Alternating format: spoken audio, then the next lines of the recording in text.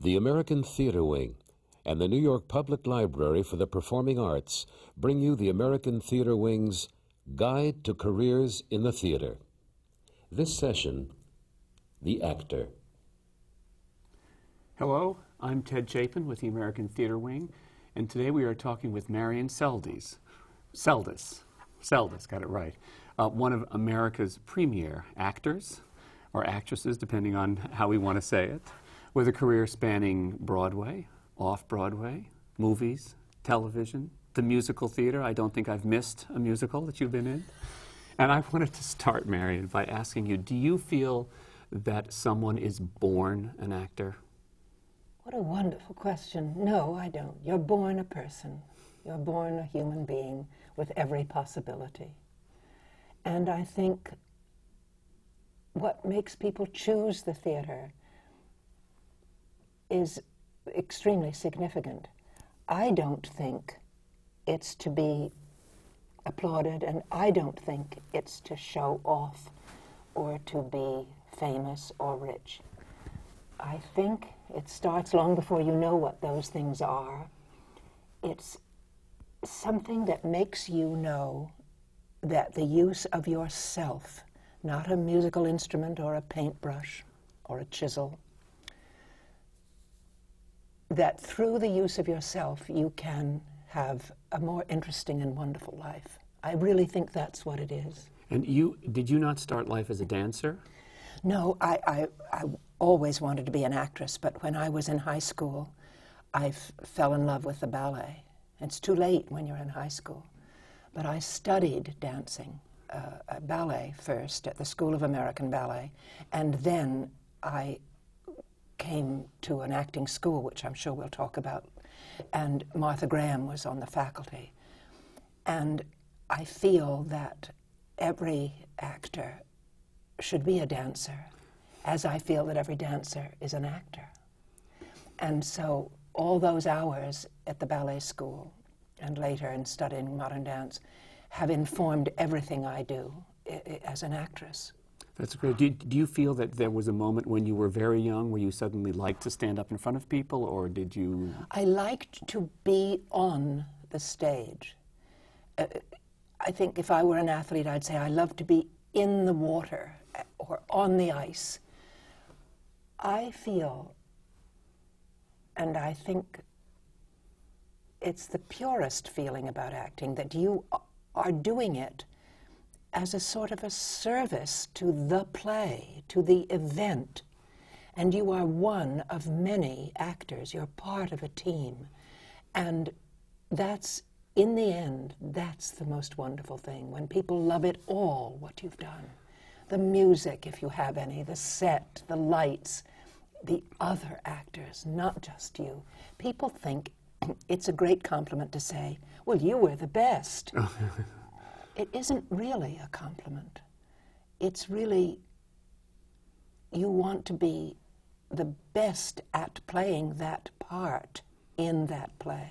Now, how much do you think instinct plays into somebody starting out to be an actor? Oh, enormous, enormous. I think you probably wouldn't choose acting if you hadn't seen a play. It's funny, I say a play because I'm in my early 70s, but I think if I were a younger actor talking to you, I would say seen television or seen a movie. But I saw plays from the time I was very, very young, and I also was in plays, not real plays, but pageants and things. Oh, the Dalton Christmas pageant, well, the greatest work of theater I ever saw. Well, certainly, the Christmas pageant. And it's interesting that we mention that because it's all about religion. And the theater's my religion. I thought it was about angels. I love those yes. Because I think that when somebody is starting out, since this is basically a how-to program, and yes. I think a lot of people who are starting out will want to watch this, yes. and I keep thinking that those people who get up and do charades, all of us act at some point. Yes. Because at some point we stand up in front of people, and it's one of the few things in the theater that we all think we might be able to do. Yes. So when is the moment when you thought, I should get organized about this? Oh, early, about 6. Oh, early, yeah. And And also, when I was young, I mean really young and in school, I wasn't pretty, I wasn't attractive, I wasn't the kind of person that people would say, oh, you should go on the stage or you should be in the movies, which people do to attractive, handsome, pretty people. Interesting points. And I sort of held it in my heart and didn't talk about it. I thought, this is what I'm going to do. I can't remember ever saying to anyone until I was an actress, I'm going to be an actress. A lot of what I feel, and I think young people feel about the future, is I don't know yet. Don't keep asking me, what am I going to do? And that having secrets is part of being an actor. We'll talk about that when we're preparing a part, too. That's interesting. When you then walked out on stage, did you become somebody else? Absolutely. And I look back at things that I've done as an actress, or actor as it's now called, and I don't know who did it or how I did it. If it were on film, I could look at it and maybe think, but I can look back at things I've done and wonder what it was like, just as we look back on our lives and think, oh, I was so different then. I was so different. How could I have loved so-and-so or hated this class in school? Or, because you were a different person. We do change there's an amount of time goes by and you're a different person. It's a great thing to know when you're interested in acting. You get another chance all the time. To be somebody else. Well, certainly, in real life. And you said about getting up in front of people and feeling, you know, this is interesting, I like to do this. Well, I feel, and I'm an observer of life, an observer of everything. I think I'd be that whether I was an actor or not. I think that everyone acts. I don't think you can get through life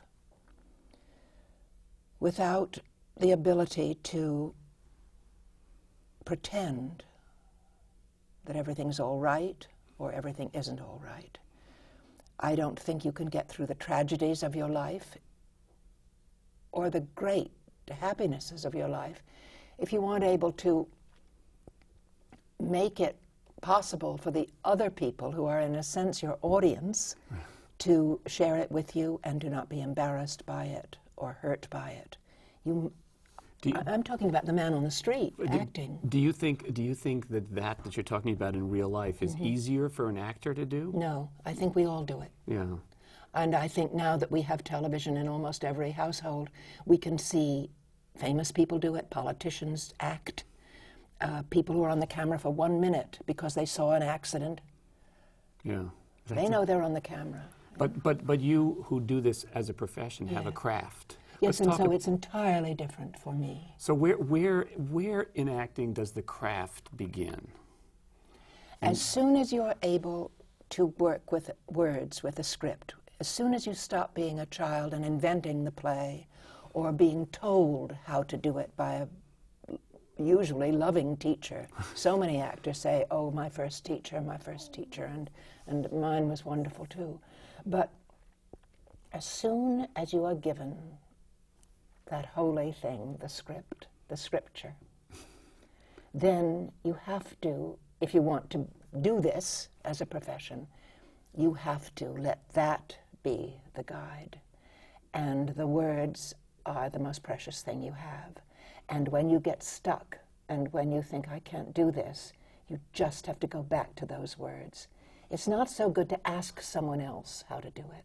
It's better to work a little harder and reread what you've got, even if it's just a poem you say in school. That would indicate that one of the lessons for an actor is to be your own director? Well, to be so prepared with the words that if the director says, well, your ideas about it are interesting, but could you try this, and give you something completely different, there's no point in thinking, oh, it's this, go with it. Right. But because you know the words, you're able to. If you're stumbling around, perhaps a better example is music. If you don't know the notes, there's no point in keep playing the wrong notes. The composer wrote these notes. I'm rather strict about that. I've been an acting teacher as well. And I don't really know how to deal with an actor who is somehow above the words or below the words. And perhaps this isn't a popular view with young actors. I'm not saying that improvisation isn't a marvelous tool for acting, to not say the actual words or the actual situation and to try something that frees you, but that is improvisation. And then back to the words. Back to the words, yes.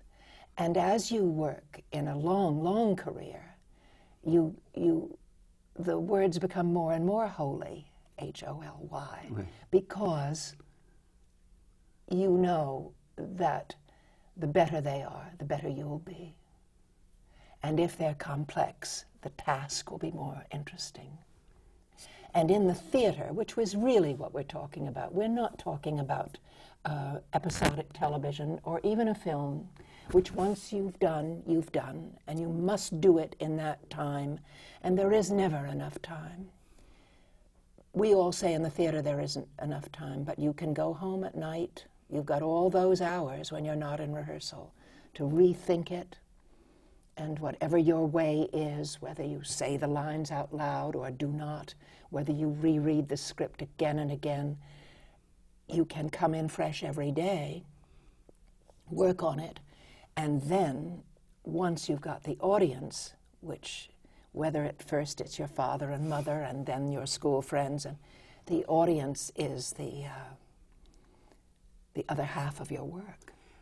Any advice to train an actor to understand words? Yes. Read. Everything. Everything. The newspaper. Everything. And of course, plays. Be informed about the theater before your time. This is Research? Well, that's another Okay. subject. I don't want to jump the gun. But in reading, really, when you get to be, let's say, I don't never know what age you are ready to read Shakespeare. I played Shakespeare before I was 13 or 14 in school, of course, but it was as serious to me, as important to me as it is if you were to give me a part in Shakespeare now. You've got to read the Greeks. You have to read Everyman, that early play. You have to know where we come from.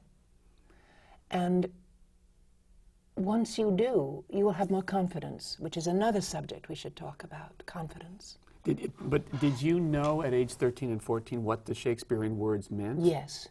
Just and by the ones I didn't, just like music, if you keep saying them and saying them, you think, oh, that's it.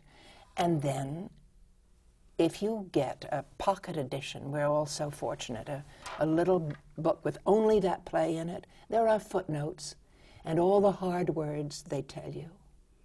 You know, read the footnotes. This is perhaps an aside, but I'm thinking that you have been part of the premiere productions of plays written by some of the great playwrights. Yes. Any time when the words didn't give you anything to go on and you had to go to Tennessee Williams or Edward Albee and say, I don't get this? I'm too proud. I just keep reading it till I get it. And I'm certainly will tell you that I look up words from Edward in the dictionary before I ask him. He is unique in this way for me. In the parenthesis, his hints to how to say the words and act the words are invaluable. I know that a lot of actors just cross out what the playwright suggests. I do not. I read everything every playwright suggests and then make up my own mind. The stage directions. The stage directions, of course, of course. In learning the words, and I mean, you were also a teacher, and I'm trying to figure out how to get around to that. But when did you start serious formal training as an actress? Well, I went to an extraordinary school called Dalton, where theater was part of the curriculum. And so if you were studying the Greeks, you did a play about the Greeks or a Greek play. Whatever you were doing, the theater department was involved in it. And at the time I went to the school, in the early 40s, it wasn't a huge school, so there was a lot of attention on every student. That's changed very much. And even in private schools, the classes are much bigger. But you were able to find out about the whole background of the play because that's what you were studying in history. So whether I was going to be in the theater or not, I was learning how to be an actor by simply doing the work of the school. From history, from literature, Exactly. And how the play fits and in. the life of people in those times.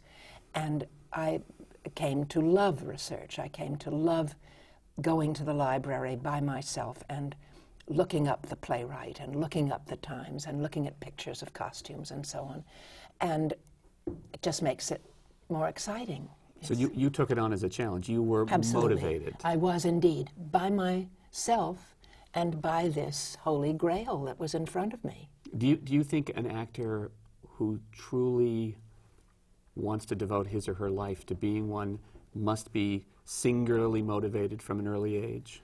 Well, we're talking about something that's hard to put your finger on in the sense that a theater actor today is different from someone who, through good fortune or accident, is suddenly made famous quickly when they're young by the way they look or something. And they're suddenly on TV, and they're suddenly what's now called a star. And that's not enough, then they got to be a superstar. Our subject today really isn't that. Our subject is a life in the theater. And I think no one has to say to you, come into the theater. You've got to get there. And nobody can really advise you. It's wonderful to talk to theater people when you're young, but they can't advise you. Each journey is separate, and you've got to take your own. And I think, and I hope I'm right, that if the goal is the work that makes the play wonderful, then you'll have a great life. If the goal is to be rich and famous, I think we're talking to the wrong audience. Have you, as a teacher, ever been saddled with somebody who was rich and famous and didn't really have any craft?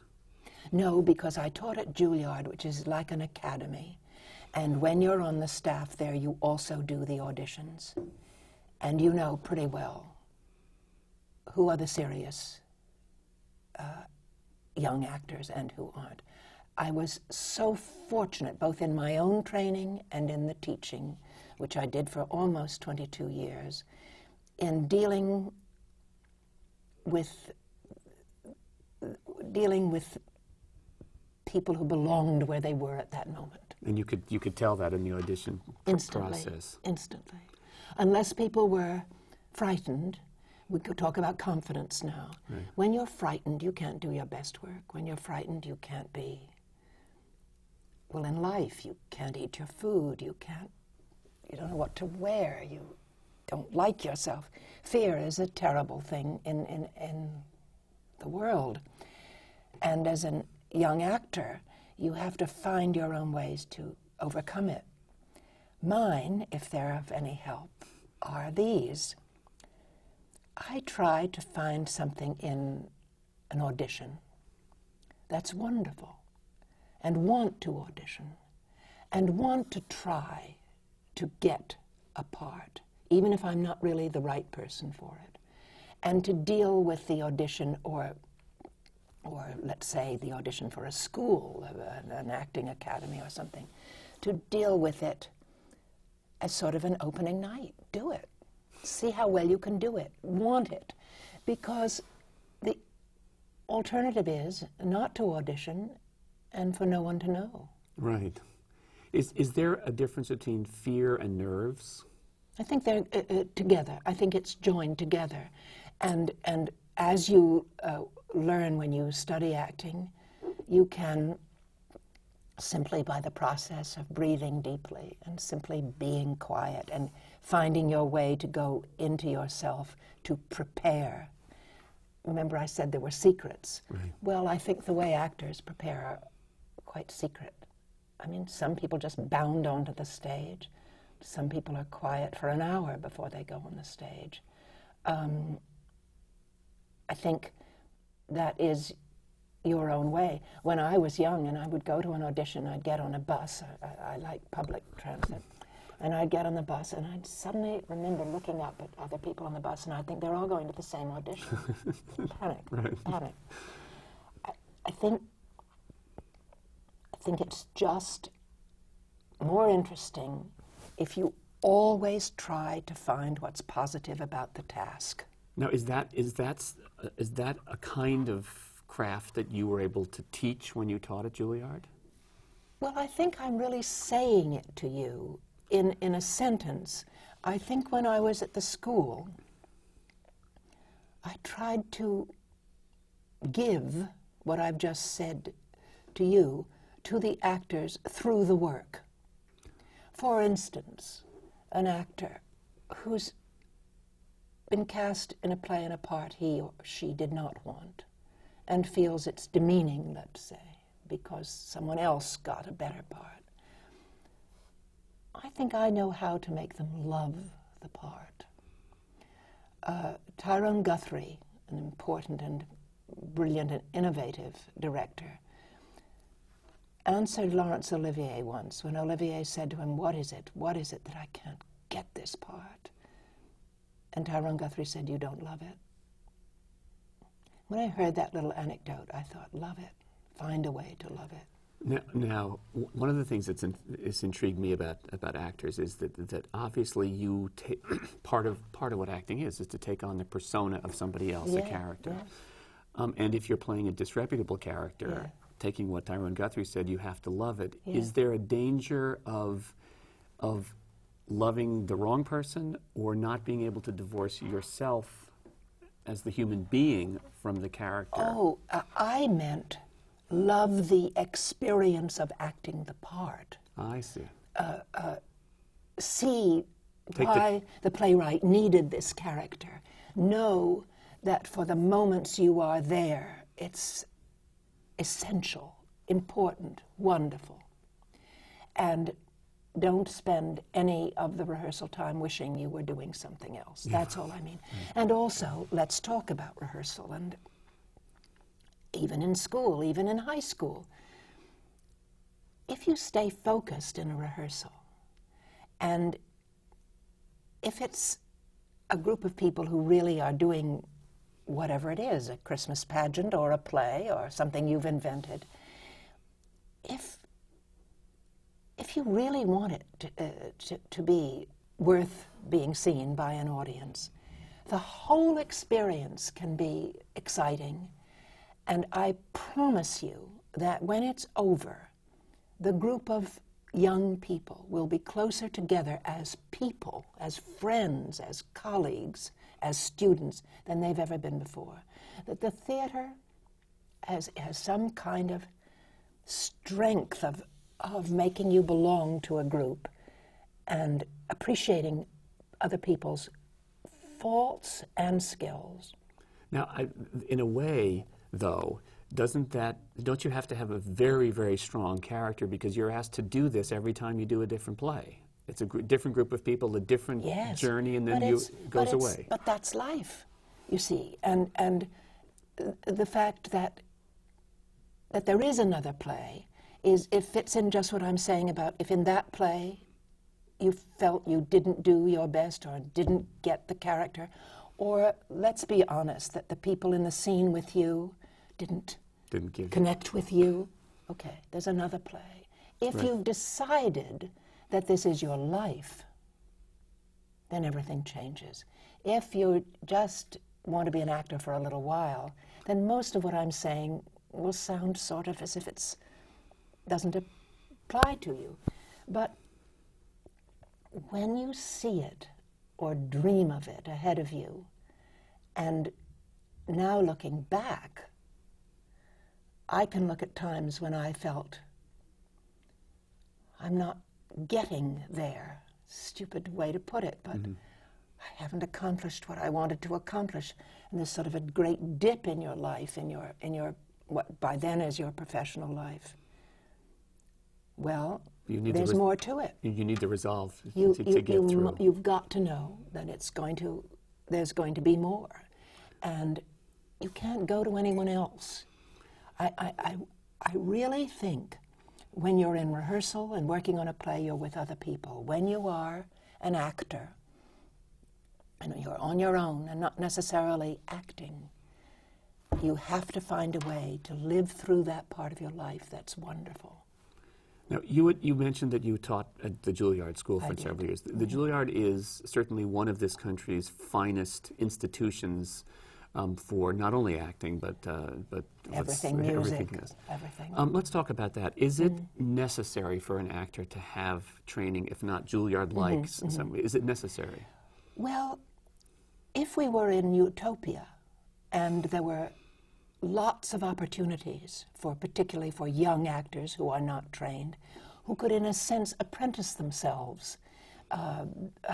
That word used to be used a lot when I was young. I was an apprentice at a summer theater, or I apprenticed myself to this. I think now they call them gophers, people who go for coffee. But anyway. Well, having been a gopher and not an apprentice, I see your point, though. But if you could work consistently, then you wouldn't need any training, because if you were clever, you'd watch the people you admire, and you would also, to be honest, watch the people that you didn't think were good, and you'd make up your mind about a lot of things. Learn from them. Exactly.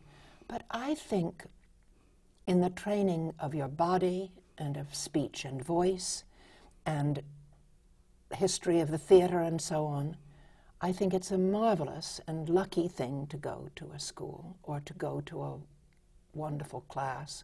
Juilliard is like an academy. That's 4 years. That's a lot when you're young to say, I give 4 years more to becoming an actor. I went to the Neighborhood Playhouse, which is a 2-year course.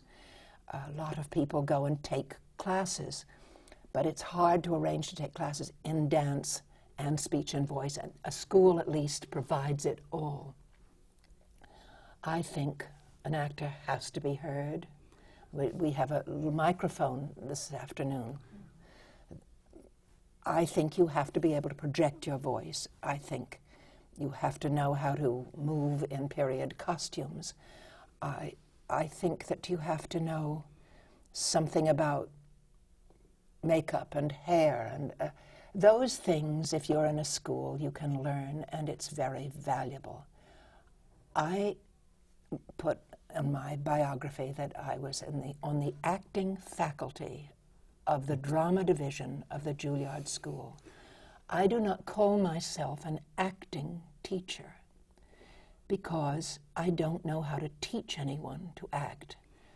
I know how, if you come to me in a class or even alone, how to help you use your talent, to bring it out, to make it stronger, to give you confidence in yourself and the material.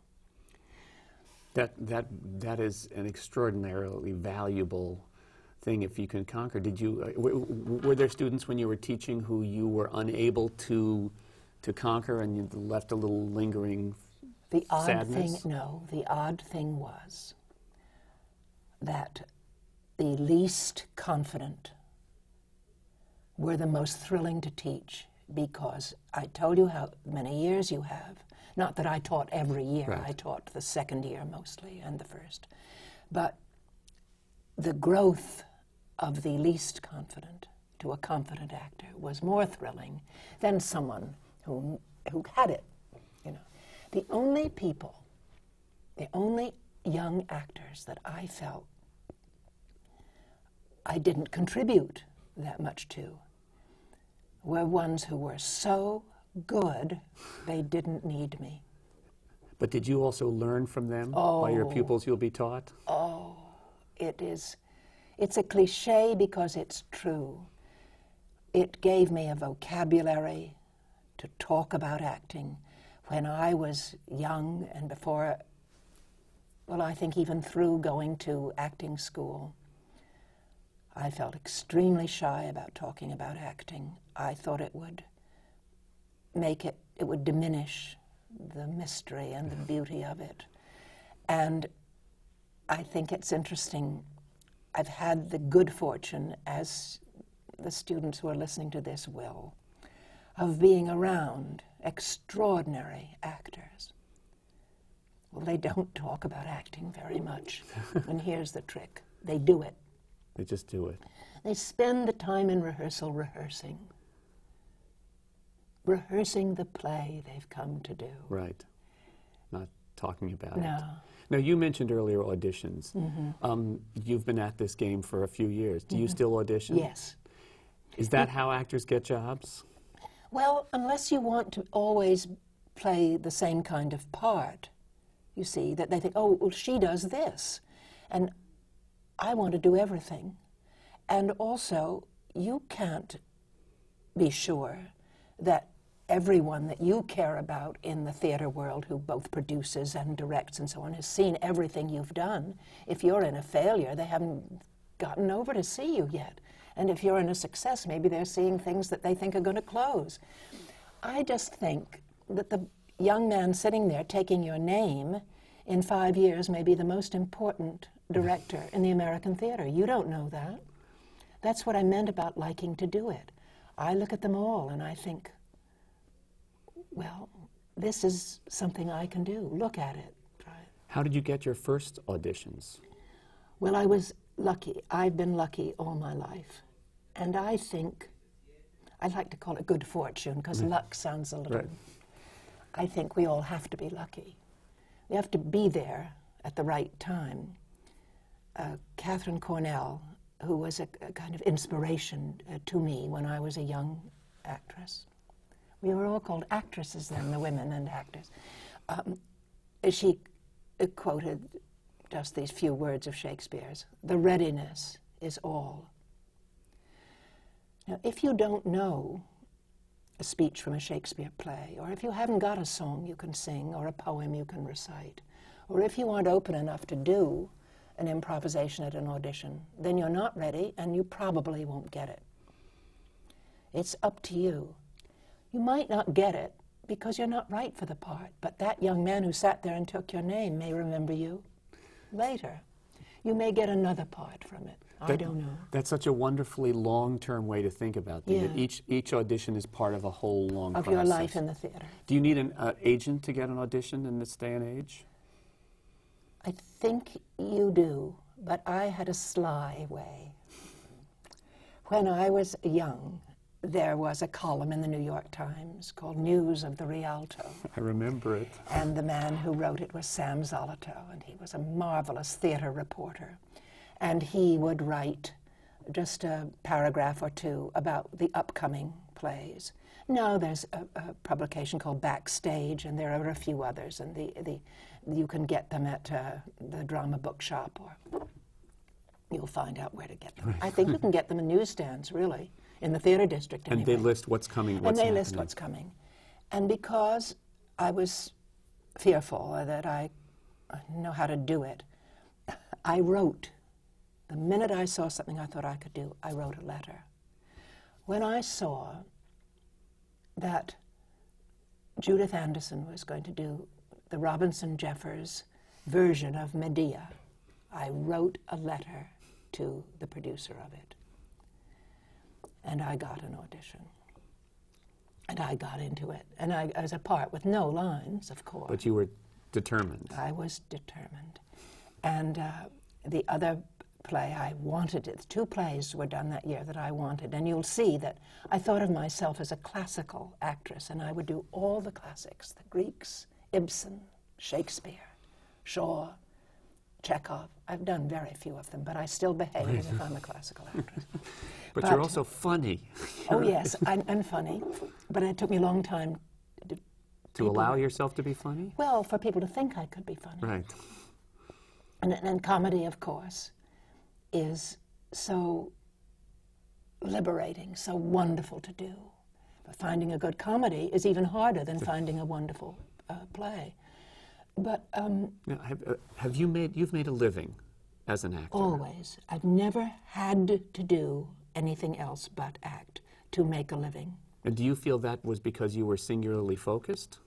Or is this good fortune kicking in as well? No, that's focus. And that's, I hope I haven't been talking too much in a kind of a romantic way about the theater. You've got to make a living. You've been romantic and practical at the same I time, hope which is the so. best. Well, I hope so, because if you have responsibilities, if you marry when you're young and have young children, and you are the man in the family, the actor, you have to make a living.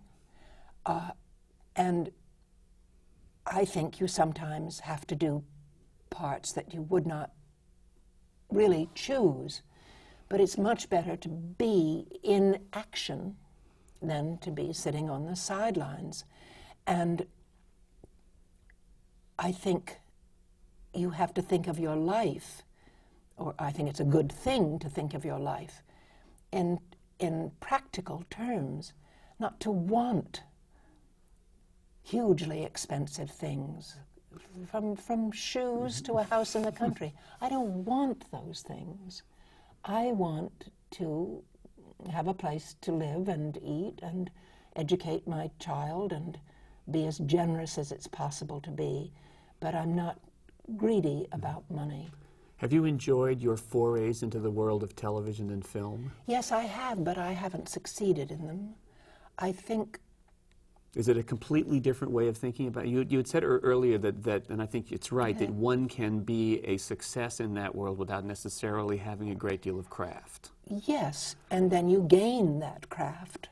And I think I have it now more than I used to.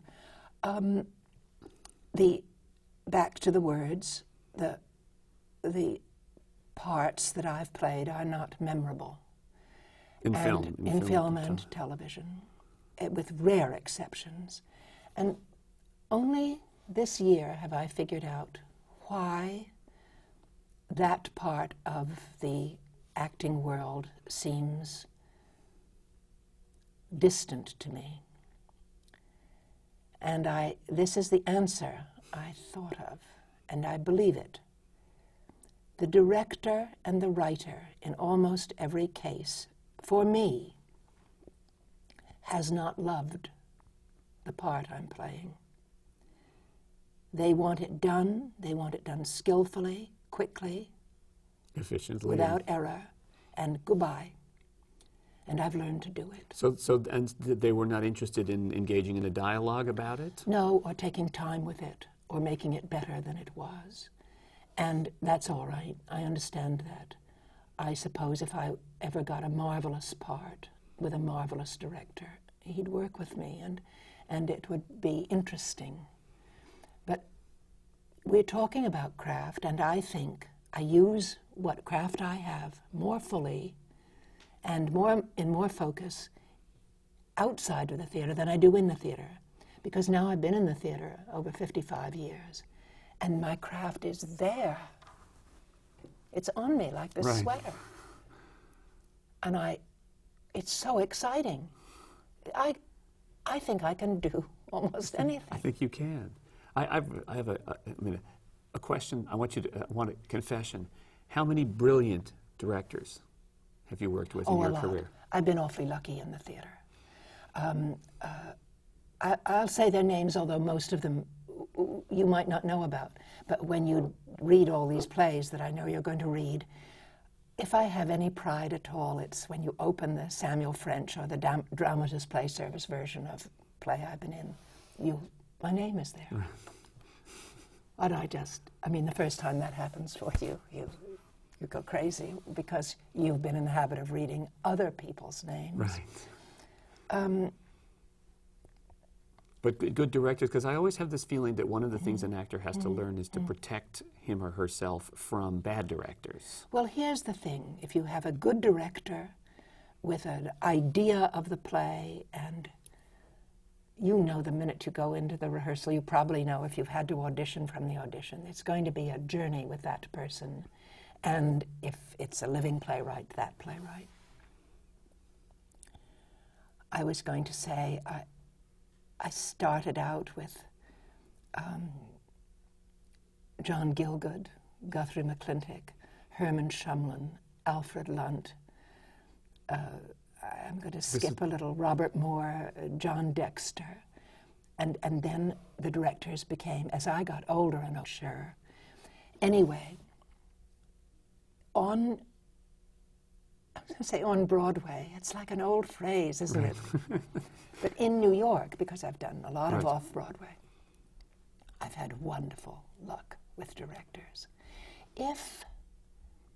I'm going to say, because I'm going back now when I'm the same age as the people we're talking to, I don't think it's a good idea to spend too much time judging everybody else, including the director. Go with it. Go with it. Find what you want to do in your part. Work with the director. Work with the other actors. There'll be other chances with other people. You'll know right away if you're on the same line as the director.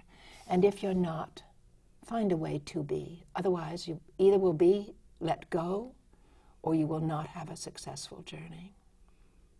And then the other director, the other partner, the other part of your life in the theater is the audience. And there are times in rehearsal, even with the most wonderful directors, where it all seems impossible. What are we doing here? Why did we do this? Yeah. And then the audience comes. And they tell you. And they tell you. And they tell the director, too. The director isn't a god. The director is another human being like you. I, of course, had these mad crushes on these directors. I mean, and if you look at a script of mine, I don't have wonderful, interesting things next to the part I play. I have on the blank page, on the other side of the printed page, everything the director said, or everything interesting that happened in rehearsal. Wow, that's why I was able to write a book about a life in the theater, because really, it isn't my life that's interesting. It's what is done. It's the collaboration. The collaboration. Now, have you gotten involved in the business of actors? I know there's Actors Equity, which sets pay scales and stuff like that. Have you been involved in that? No, and my brother thinks that it's a terrible thing.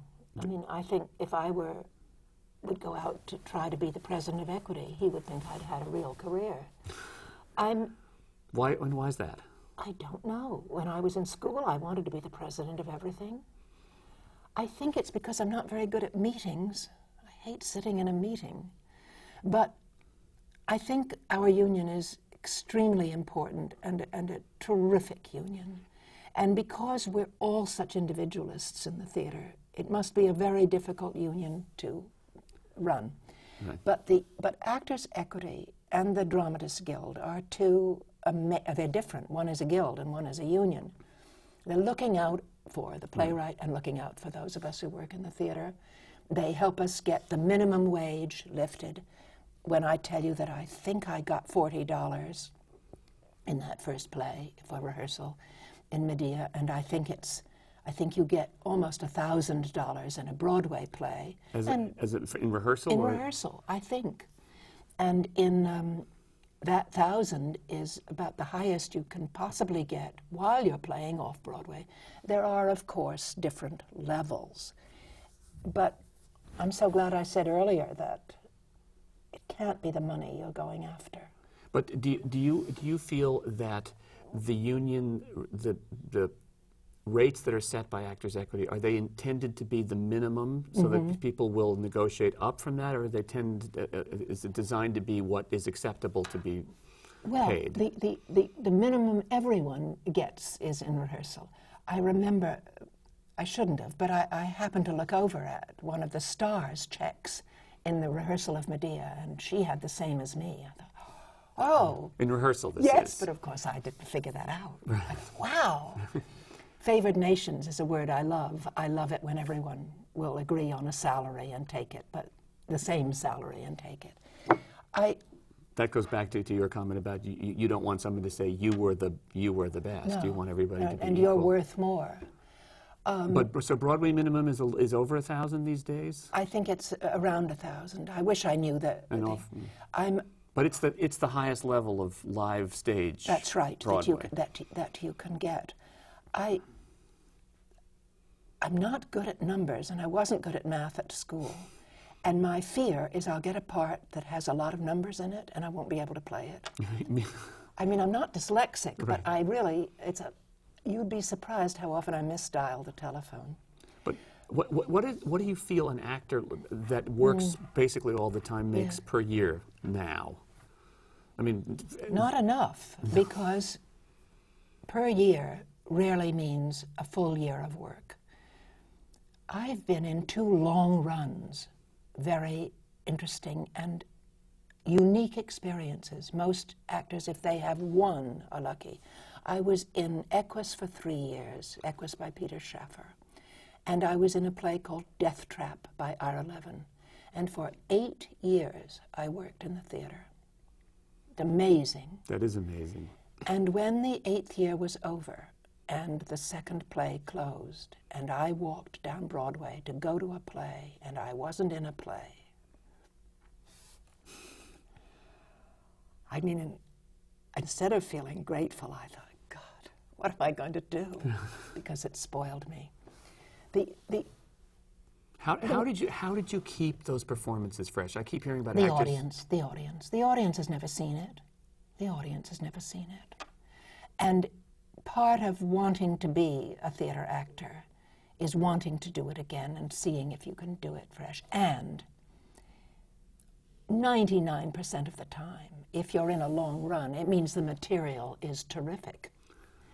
I don't think you'd want to stay if it was a fluke long run and it was nonsense. You don't want to stay. It's interesting. I heard Trevor Nunn say before a run through the other day. Yes. I've never heard the story before. Tell me the story. Exact. Perfect. Well, now we're talking about a real director. Yeah. Tell me the story. And William Gillette, a great actor in the 1800s, called that the illusion of the first time. I can't tell you how many times I think of that. It is an illusion. Of course, you've done it many times. But it's like telling a secret out of school. Sometimes you've played a part for months and you suddenly really hear what the other actor said. I can't explain that. And you think, oh. And your voice going back, you don't have the control of it. It's new, wonderful. But do you find, I mean, I assume that in some of those long runs you played opposite. Actually, in Equus you changed parts, did you not? In Equus I changed parts, and in a lot of plays I've been in, I've changed parts. And in Death Trap, I think I had 5 or 6 different leading men. In fact, in both plays I was in, everybody else went away and I stayed. I think partly because all the time all those 8 years, I was also teaching at Juilliard. So I had a wonderful thing to do in the daytime and the play at night. I mean, it was like being in heaven. And also, it's funny, when you're in school and you're in a play and you only do it once or twice or 3 times and it's over. To be in a play for a long time and to be paid at the end of the week is so amazing. But did you ever have to pull the other actors through? No. I mean, were they all they were obviously all different. They all changed, and I stayed. And I loved it. Did your performance remain, or did it change? It did, because in both cases, we had meticulous directors. Robert Moore, who directed Death Trap, and John Dexter, who directed Equus, they would come back and look, and they wanted a result. Have we got time to talk about results? Sure. Okay. And also, so many other deeply, deeply meaningful people in that theater that you come to night after night. The stage manager is responsible that you give the performance that you rehearsed. And Equity, our union, has that in its bylaws. Give the performance you rehearsed. Not by rote. Right. But you can inform it with new life every time, but We're not interested in your new ideas about the play. And that leads us to results. Well, I was going to say about acting that there's an enormous difference between the process and the result. And to jump too quickly to the result, the way one must, let's say, in an audition, the play and say, oh, I know how to play that. And maybe you do, but don't jump to that. You could find a million other ways or ways to get to that result. And the most thrilling part of being an actor or actress is what that road is and how to get there, the process. And that comes back a little bit to school, that if you have time in school, in acting school or professional school, it's a good way to learn to do that, not to jump to the result. And in some ways that plays into everything we've been talking about, because you need the confidence to let go. Yes, the confidence to let go, the confidence to be utterly ludicrous, to go so far in whatever it is. And once you've done that, it's part of what you've been doing, and you use what's good from it and you throw away what isn't. But if you are with an unimaginative director, you can't do that. You can't do it. He'll fire you. He'll say, God, what is that? What did you do? And you can't say, I'm hunting, I'm looking, I'm going all the way so I can pull back. Have you ever been fired? No. No. And when people are, it devastates me, because especially having been a teacher, I think, why didn't you take that person aside and deal with this? It's your mistake. You hired them. But deal with it. Maybe they grabbed the result they saw at the audition Exactly. and didn't understand And that we it was had to get there. I think I haven't been fired, but of course I've not gotten a great many parts I've gone after. And I think I know the good side of either getting fired or not getting a part, a sense of, I didn't belong there. Okay, I didn't belong there.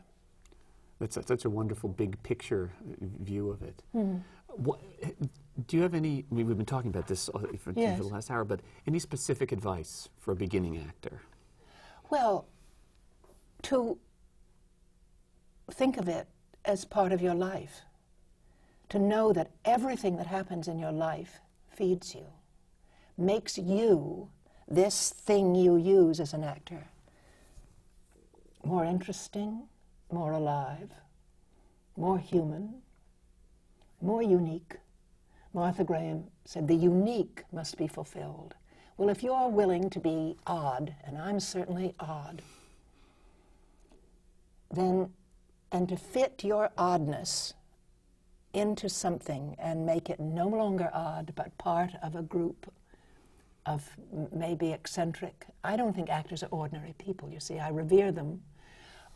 To work together, to put all those ingredients. I'm doing this as if I'm cooking. Right. Well, put them in, and don't be afraid to cook it slowly. You can't rush it. Give it the time it takes, and bring whatever is unique with you into it. A little flavoring, a little something odd, and then give it. Let it. Give it as a gift, a meal. Well, a performance, a play, is such a healthy thing. In this terrible time after the World Trade Center tragedy, theater is a blessing for people. Do you feel there's any danger that could be done to a young actor by learning one method or another? No, I don't, because let us say you have a teacher who just says, pick up the cup of coffee on that line and take a sip and then put it down, but put it down where he can reach it. Okay. Then you have another director who says to you, you are so longing to pick up that coffee cup. You need that sip of coffee. It's like an elixir. And after you've taken it, maybe you put it a little further away because you've had it. You know. Okay, that's Right. one director can say, do it this way, do it that way. Another can say, use your imagination. And so you as an actor must be opened To both. And when you go home after the director said, just put it there or walk there and sit down there, fill it up yourself. Find out. It's the same thing. It's the same coffee cup. It's the same amount of space. It's on the same line. But you have to make it your own, the character's own. And funny, I think props are so important too. We talked about the stage manager, the prop master. Being responsible for your own prop. Being sure it's on the prop table. There's no point in saying he didn't put it there. You've got to get it. Love your prop. Love it. Love that coffee cup. It's different from every other coffee cup. Love your clothing. Take care of it. Is it her clothing? You know, make it hers and so on.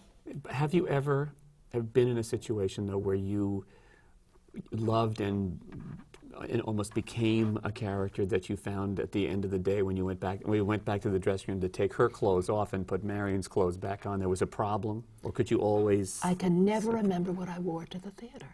I think, what have I got on? Because I love costumes. I love them. I just adore them. And they do help you so. And it's ironic that in the theater, they're always at the last minute.